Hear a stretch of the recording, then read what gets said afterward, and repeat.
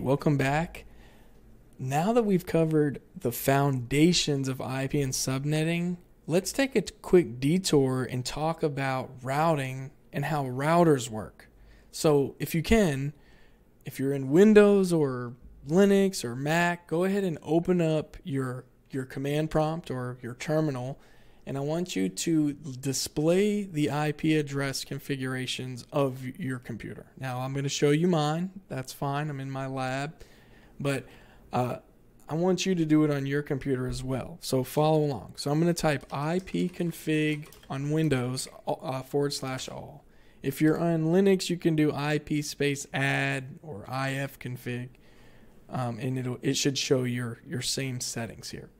Now, what I'm looking for here, since we're talking about routing, and I want to ask you, is which of these addresses that I'm looking at in front of me right here is the router's IP address?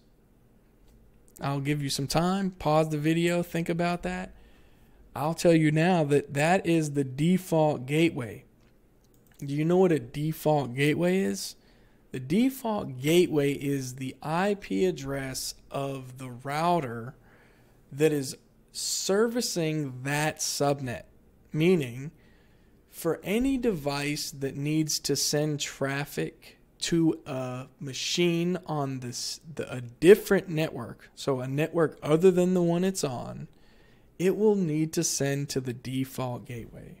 Let me show you this in more depth. In Windows, what you can do is you can type netstat-r, and this will actually show you Windows routing table. So yes, one of the key characteristics of a router is it has a routing table. But know that so do operating systems. Operating systems in some ways are routers, right? Like, so you could technically say Windows is doing a little bit of routing. Because, and why do I say that? It has a routing table. Now, our routing protocols running and all that, we'll talk about that later. But in this case, you see the IPv4 route table for my Windows 11 machine. If you look at the first route here, I want to explain this a little bit. This first route is telling my computer where to send traffic if it doesn't know where to send it. So this is what in the Cisco world they call this the gateway of last resort.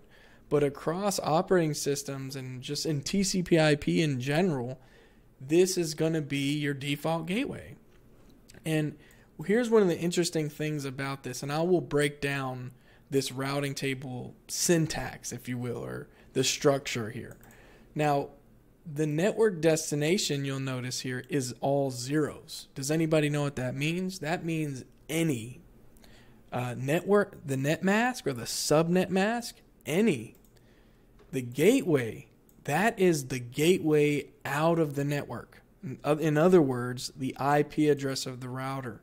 And then, of course, this is what's called the exit interface, meaning out of what interface will the traffic be sent out of before it gets here, right? So what I really want you to get from that is that your operating system, it does some routing, and that default gateway IP address is the IP address of your router. And where did it come from? We talked about this in a prior video. That default gateway assignment came from DHCP. So whether that's just a standalone DHCP server or your router is acting as a DHCP server, because it's very common, especially in the small, medium-sized networks, for the default gateway to be assigned, for the DHCP server to be on the router. Now, in the bigger companies, typically DHCP is going to be on its own server, like a Windows server or something. But yeah, so that's hopefully that makes sense. Leave a comment below if you've got any additional insight, and let me know what you think on that. So let's get into a little bit more depth here, and I'm gonna grab a router that I've got here just to show you physically your router IP address, where it can be sometimes. So This is an older Cisco router. This is an 1841, but it's going to serve a good purpose here as we talk about where's that IP address assigned on a router. So if it's in a bigger or medium-sized to bigger company, you're typically going to have a dedicated router that's sitting between, your company and the internet service provider. And your default gateway is going to be one of these network interfaces. So when you hear, I would like you at this point in the course to try to force yourself to start using the terminology interface instead of port.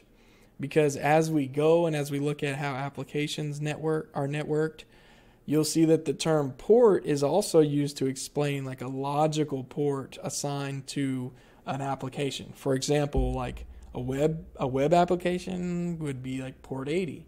So when you think about default gateways and IP addressing, try to call these interfaces. And I only say that because it can get confusing when you use the term port. And trust me, you're going to hear me call switch ports all the time. I'm not calling them switch interfaces. But with routers, I try to be very intentional about calling these interfaces.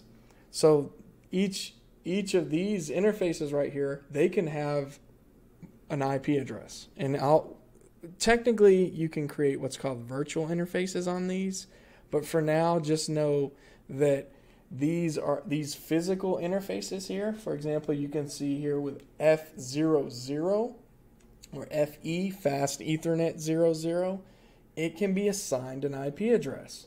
So you could go in there and you could give it 10.3.88.1, and in the network scheme of things, everything is flowing through the switch and going to the router, right? And for example, when we think physically how everything's networked, go back to our topologies, the devices will have a cable that runs and it connects to a switch, and then that switch may have a connection that runs back to a router. And the way that the traffic physically gets there is through, the switch, the cable, the switch, and the cable or whatever to the router. But logically, the way it figures out that it needs to get there is through, what we were looking at, right, in the routing table. So on a router itself, the routing table looks a lot like this. And when the router receives traffic from a device, it looks at the header, it looks at the source IP address, and it looks at the destination IP address, and it looks at its routes, and it decides which direction, which IP address, which interface it needs to send that traffic to. So let's go ahead and let's get into this in Packet Tracer, because I do want you to be able to see how traffic routes from one location to another, and I want you to follow along. And we'll do it physically as well. So, but that'll be a separate video. So, all right. So go ahead and open up Packet Tracer. That's what I'm doing now. Now that we're in Packet Tracer, we can go ahead and put some routers put one router into the topology and two switches. This will be similar to a topology that was mentioned in the last video or a prior video. And you'll notice I'm zooming in and stuff. And what we're going to do is we're going to set up two different networks. And in these two different networks, we're going to have one PC each. And I want us to get to the point where we can have one PC that's in a completely different network pinging the other PC through the router. So we'll be able to ping and we'll be able to see what the router is doing and how the router works. Cool. And then we'll get into some more in-depth routing as well. So remember what I said earlier about, and I showed you the router and the interface. Well, in Packet Tracer, they simulate all that. So when you hover over any of these lights, and these are supposed to be the link lights, you'll see the identifier of that NIC, that network interface. And on this one, you'll see that this is G00. So we're going to hop on this router, and I'm going to give you a little crash course on iOS, Cisco iOS. But I just want you to know for now that, your router, your interfaces on a, enterprise grade router are going to have identifiers, right? So this one's G00. The one on the router I showed you earlier was FE00 or FE01. And so that's where we're going to assign our IP addresses for each network. So let's say this network is 192.168.0.0 with a 24-bit, subnet mask.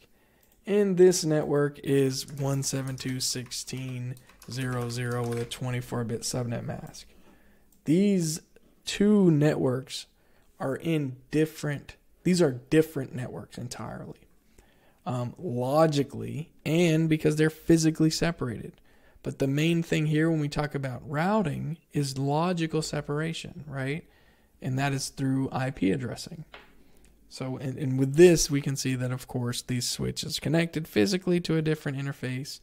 But I want you to know that this whole routing thing is typically a logical world of thought. It's a logical way of thinking about dividing up what's called broadcast domains. Because one of the terms when you start studying, in depth with Cisco, if you ever go for your ccna or your Net Plus, you're going to come across this terminology that focuses on collision domains and broadcast domains. So in short, and this is how I look at it, it's how it's often defined, is a broadcast domain is the segment of a network where broadcast will occur, right? So, for example, with 192.168.0.0, in IP addressing, we know there's two addresses that are reserved, right? Or there's two addresses that we can't use, right? And that is the network address, which summarizes the entire network. And then there's the broadcast address, which is an address that applications will use to send broadcasts out. Because we know still to this day in 2023, there are applications that use broadcasts to discover other instances of that application on the network. So know that anytime that type of traffic will get generated, it's gonna make sure a packet is generated that the destination IP address is the broadcast address of a network.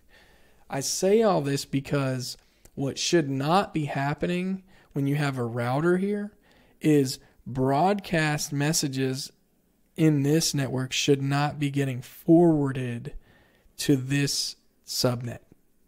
And why? Well, because security, right? That's one reason. Because performance.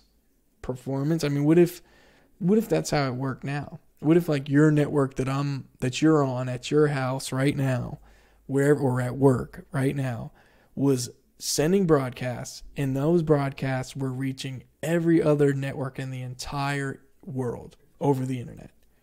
The internet would be at a crawl or just stopped, because there would be so many broadcasts to process, right? So it's like, it makes sense to isolate that. So one of the things that you'll see is that routers isolate broadcast domains, so that, and you can, I'll say this, and that's beyond the scope of this video, but routers can forward broadcasts, but they have to be explicitly told what to forward. So by default, out of the box, routers are not going to forward broadcasts from two different network segments to one another.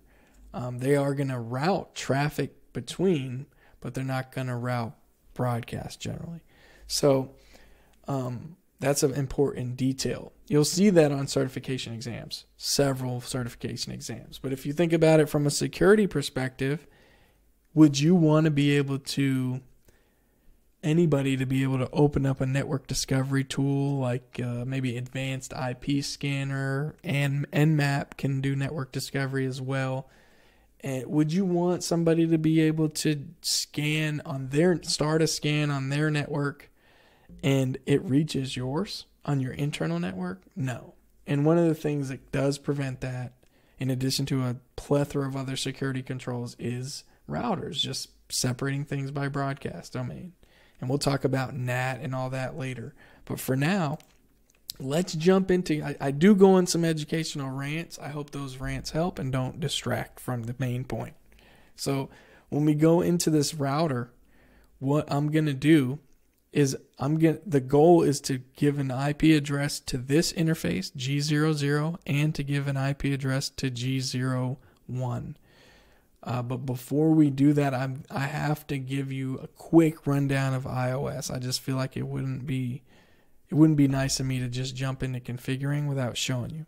So I'm clicking the device itself, and I'll show you how to really do this in the real world in the next video. But for now, just know I click in this device. I go to CLI, which is command line interface, and I'm in the command line interface of Cisco iOS. What is Cisco iOS? I'm so glad you asked. It is Cisco's inter-network operating system.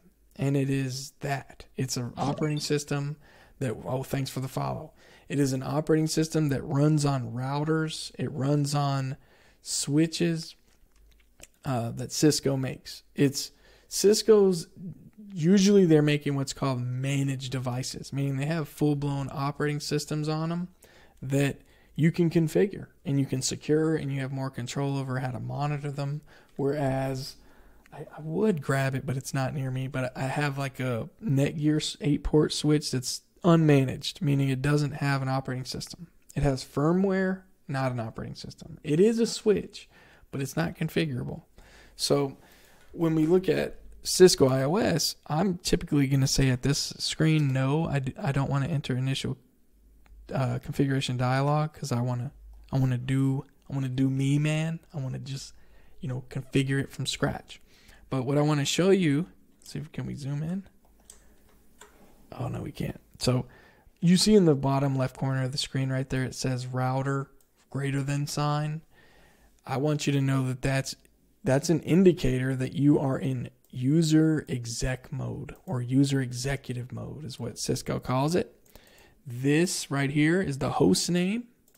This is the prompt that indicates the mode you're in. There's not a whole lot you can do in user exec, but if you wanted to figure out what commands you have at your disposal, you can do the question mark. The fact that I do that is like help. That's what most operating systems have, a help feature. Cisco's cool because it has what's called context sensitive help. So I could start typing commands like show, and I could do space question mark, and it'll show me, based on the context of the show command, what else can I do, if that makes sense. So beyond that, I'm just going to show you, there's so many commands in Cisco that it's like, I'm not sure there's anybody on earth other than maybe the creators of Cisco iOS that actually know every single command. So just breathe easy knowing that you don't need to know every command. Cisco with the ccna and with other certs, they do want you to know quite a bit. And CLI is the way to learn, especially if you're doing any of the Cisco certs. But I will say, like, it does help you breeze through configurations if you understand it. And it's like if a mechanic, it's like, a mechanic, when they flip open the hood and they see the engine, they can see everything in there. It's like, to me, command line is like driving a stick. You kind of know how it runs a little better when you do that than just a GUI. But I'm also a GUI person. I will also use GUIs. With Cisco devices, I like CLI. So all that to say, let's go to the next mode. So we're going from user exec mode to privileged exec mode. How do you do that? You type en, or you type the whole command, which is enable. Notice how the prompt changes from a greater than sign to a pound sign or hashtag, whatever you want to call that. I could have also just done en. You can shorten commands in Cisco iOS, makes things easier. So as you do things multiple times and as you practice, you'll see, and you watch different videos on YouTube or wherever, you'll see people type commands in a shortened way that you're like, hey, I never thought about shortening that command that way. That was cool. I'm going to do that now. And you'll adopt it. So, but it is important, I think, to know the full command. Because I seem to recall, I will say, having questions on certification exams that that was an expectation of just knowing what the command was. So, yeah, enable gets me to privilege exec. Privilege executive mode has a lot more to it. Like, it gives you more privileges, right? You know, I can tell you there are Fortune 500 companies that, you know, you need to pass a test internally before they will give you enable privileges, or because you can set a password on the enable command so that you can only get to enable by typing a password. Or you can even create user accounts with a certain level of privileges that only gives you the ability to run certain commands and get to certain modes, if that makes sense. So there is some user access control on Cisco iOS as well. And you can integrate with identity services like Active Directory. So the ultimate mode, the mode to rule them all on Cisco, is typically what's called global configuration mode. So you type configure terminal, and I barely ever type the whole command. So I hit enter. I usually type conf space t, which conf t, short for configure terminal. If you want to go back down a mode, you can type exit, and it'll put you back down a mode. So I can do conf t, practice that. So I recommend, I just showed you that. If that's the first time you're seeing that, practice that. Practice going from user exec to privilege exec to global config. Because the way you remember commands is you just do them.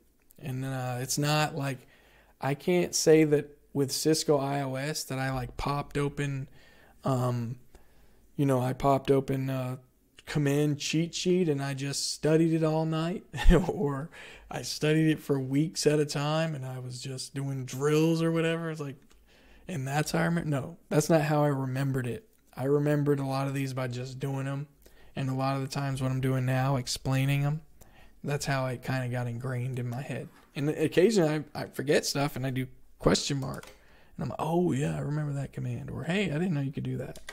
So I'm in global config mode. Remember what the original goal was before I did this little crash course on iOS commands, and that was to assign IP addresses to the interfaces on the router. We're going to do that. I also like to show you just that you can do host name. So host name R1 changes the host name. So the next thing I'm going to do is go into the actual interface of the router, and I'm going to assign it an IP address. So just going over here to remember which one it is, I'm going to hover over, click here, hover over, G00 it was, and I'm scrolling down, and I will type this. So I'll type int, which is short for interface, G0/0. Now, I'm never going to type out gigabit Ethernet, okay? When I know you can do G00, never will I type out. If I know you can do int instead of interface, I'm typing int. So hit enter. Notice how the prompt changes to config if. I'm in the interface configuration mode, and I can change, I can assign the IP address, I can turn the interface on, all types of stuff. So let's do that. I'm going to do IP space add, which you know what that's short for, IP address. Type 192.168.0.1 space 255.255.255.0. Yes, you do have to type out the subnet mask. hit enter, and I'm going to type no shut, which is short for no shutdown. The logic here is weird.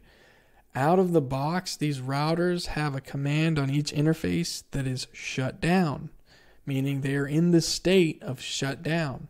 So when we do no shutdown, we're essentially like removing shutdown command from that interface configuration, and it turns it on. You'll notice if you look in the top left, the light went from red to green or amber or whatever. Amber is like, it's the lights on a port's link light mean, or an interface's link lights mean something. That's a different video in itself, but they mean something, like from a functional standpoint. So they're up. This interface is up, and let me show you my thinking and how I do this as I'm testing. I will go to my PC. I'm going to give my PC an IP address too, and I'm going to see first if I can ping that interface. So I'll go to desktop 192.168.0.10. It's going to autofill because it's classful or whatever. So if I do a class C IP scheme, it'll automatically autofill and try to do a class C subnet mask. That's usually helpful, not always. Sometimes you want to do different subnet masks and it tries to assume. But default gateway, what are we going to put here? Let me know in the chat. Let me know in the comments. We're putting what we just assigned, right? 192.168.0.1. Boom. I got a default gateway assigned. Here's a question. What if I did everything right except for assigning this right here? So what if I did everything right and it's just all good, but I didn't make sure my computers got a default gateway? Someone said no network.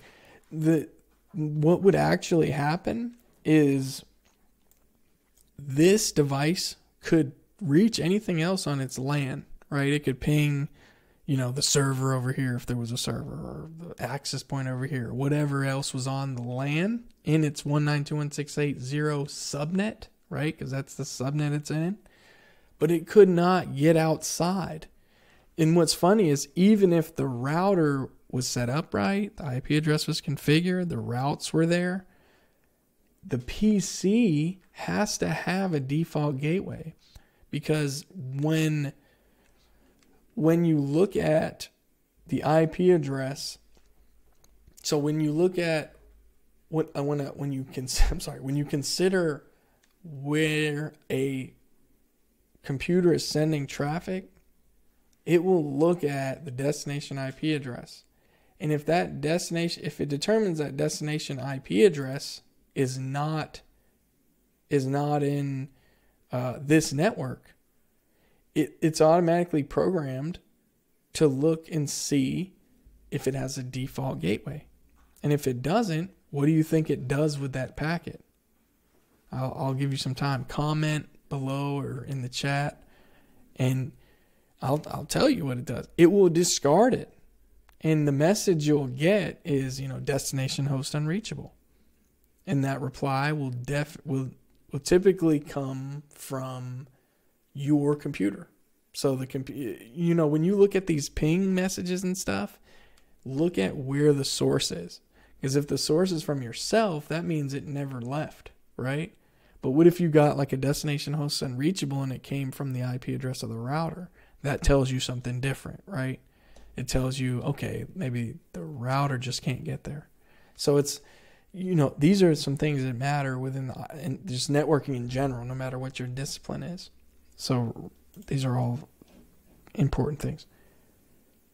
So yeah, we could absolutely do that. Someone suggested to let's like misconfigure this. So the first thing what we'll do here is we'll show it work, and then we'll break it on purpose to see what happens if it's not there. So, or if it's misconfigured. So 192.168.0.1, I want to ping that too. So here's the funny thing too. Another thing to understand, just one of the details, is if I have a default gateway assigned in my host, yet it's not existent on the network, or there's a hardware issue or no cable there, that's not going to do me any good, right? Because it can't reach it. So yeah, just keep that in mind. So that's why I like to ping as I go when I'm configuring stuff. I'm very meticulous. Sometimes it might take me longer than the average person to set it up, but it's because I want to save time in the planning. What is it? The 5 Ps. Proper planning prevents poor performance. I've mentioned that before. It's like if you do all this stuff in the beginning, you don't have to troubleshoot an issue you made later. Because ask me how I know that. I've done it before. So I'm getting replies. So cool. How do I know these are successful replies again? Because look at this ping statistics. The statistics are 4 sent, 4 received, 0 loss, right? Boom, that's what we want. So I know there's not an issue going from here to here. You're going to thank me for encouraging you to do that type of stuff when in the future we start doing VLANs and we're doing routing between VLANs and it gets more complicated right here at what many would consider the layer 2 of the OSI model or whatever is, at the switch level, it gets really complicated. There's a lot of protocols that happen here in an enterprise environment that you wouldn't otherwise think, like spanning tree protocol, routing or not routing. Well, yeah, I guess sometimes routing, but that would be layer 3 as well. Yes, you can route on a switch on some switches that can do that. But we'll talk about that later.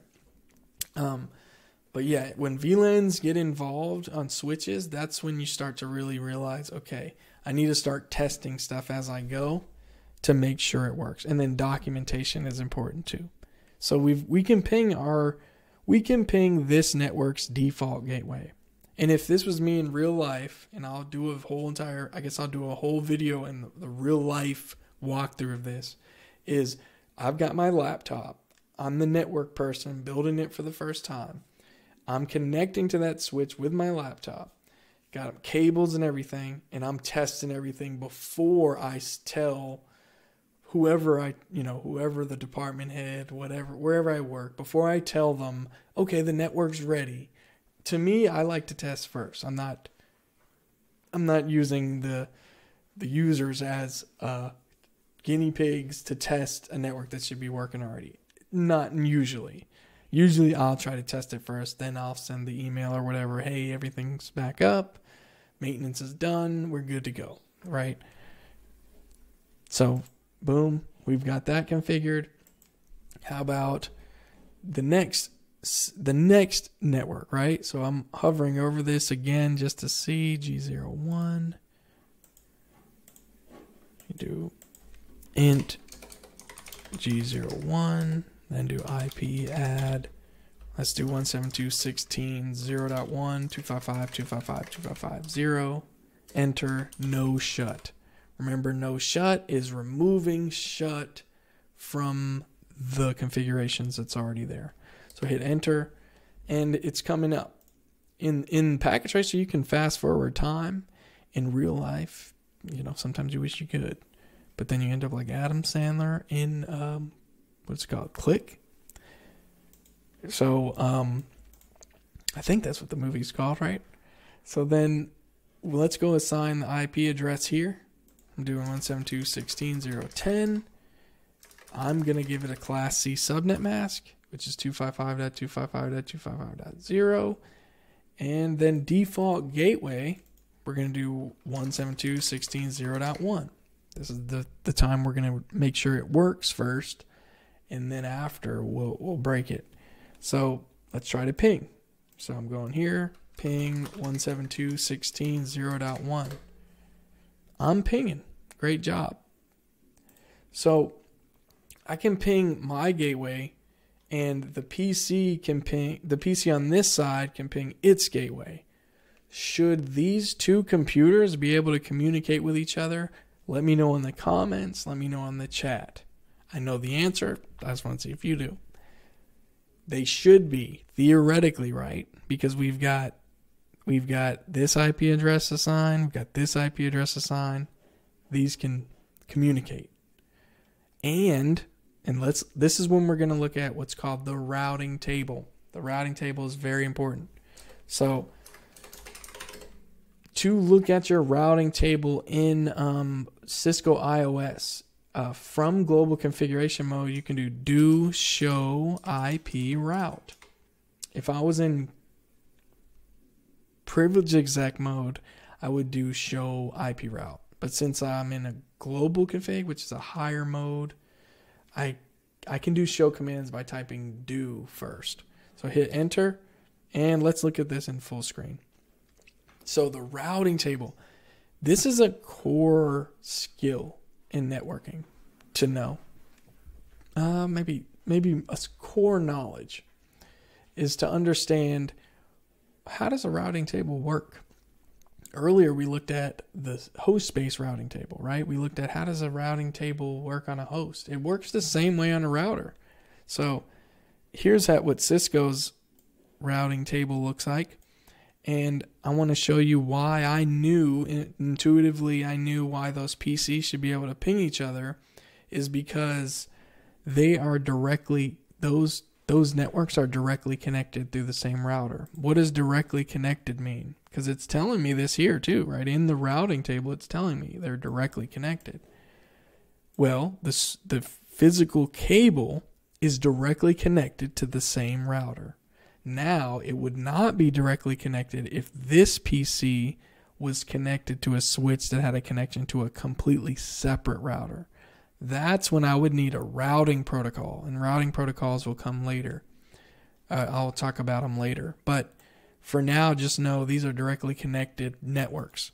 And how do I know that? Because of the definition and because of just seeing this in the routing table. How do you read a routing table, though? You need to be pretty fluent in routing tables if you're going to do networking stuff, especially at an enterprise level or where there are, multiple subnets. And in this case, I'm talking about subnets, right? So this is a network, this is a subnet, and this is a subnet. These are two different logical networks. Therefore, we need a router for one to reach the other. So when I look at the routing table, this is how I read it. From the top down, it's like a map. Think about it as a map. And from the top down, you see these codes tell you how to read the map. So you see L is local, C is connected, and I won't read all of them because you can read as well, I'm sure of it, is all these different codes explain how that route was learned. Because what this is right here, this is just all the routes that my router knows about. This is, if you're going here to one of these places, my router knows how to help you out. It knows how to help you get there. This is what this is here. So these routes, looking at this is where if I'm having issues reaching other networks and I think it's on the router, I'm looking at the routing table first and the IP. Of course, I'm looking at IP address assignment as well. But I'm also going to look at the routes. Is the route to that network there? So I can ask you this question is, okay, let's say I've got a bunch of computers in one network. And one of the computers has an IP address that's 172.16.0.20. Could my router get traffic to that network based on the routing table that you're looking at right here? Let me know. Yes, it can. How do I know that? Because this network is known. It learned about this network. So let's look at how to read each entry. So if I'm looking at this is directly connected, right? This network.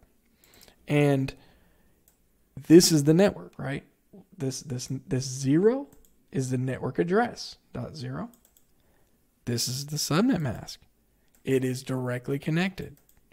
And it's learned the network through this interface, G01. The L, or local, is the local IP address it learned it through, which is the IP address we assigned to that interface, right? That 32-bit subnet mask is just telling us, basically it's telling us this is a statically assigned IP address. It's not an entire, this isn't an entire network. This is the IP address that was assigned to that gateway.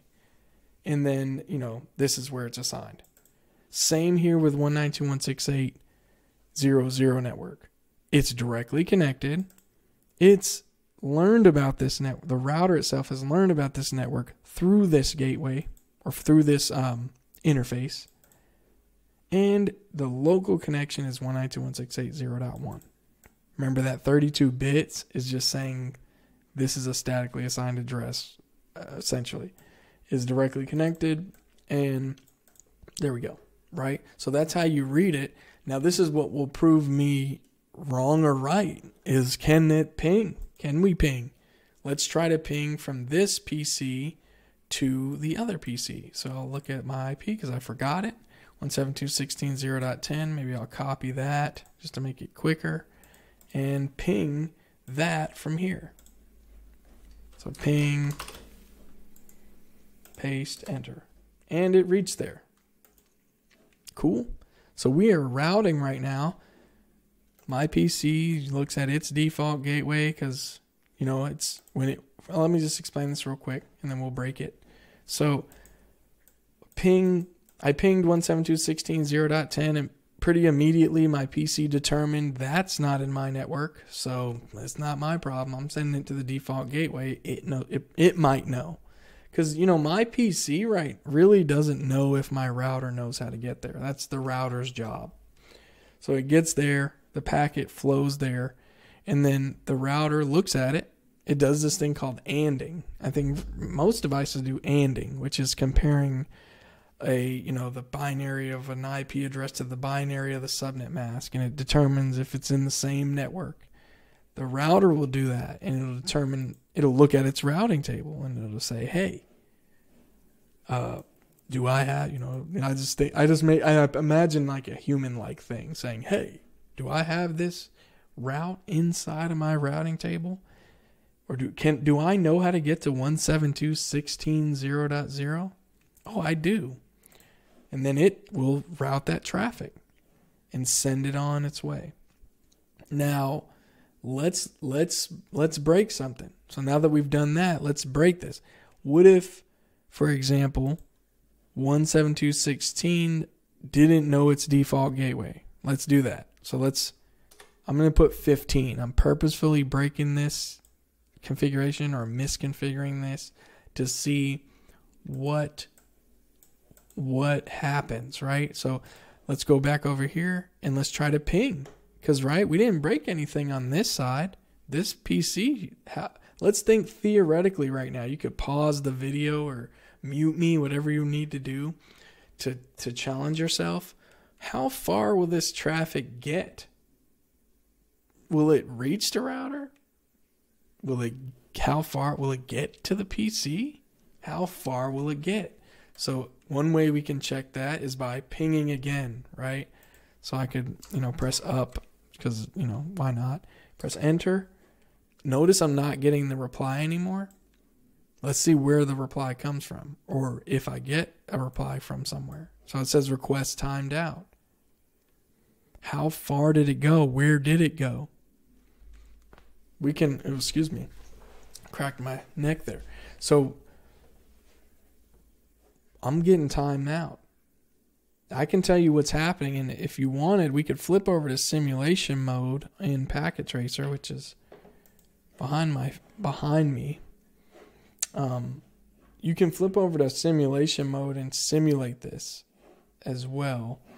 So I'll just show. I'll move myself, and you can do edit and clear all of it by pressing this right here. And go to ICMP, because when you ping or you use traceroute, it's actually generating an ICMP packet.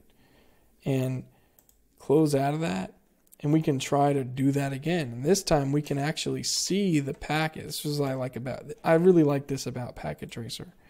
And you can skip to the next step. See how far the ping actually got.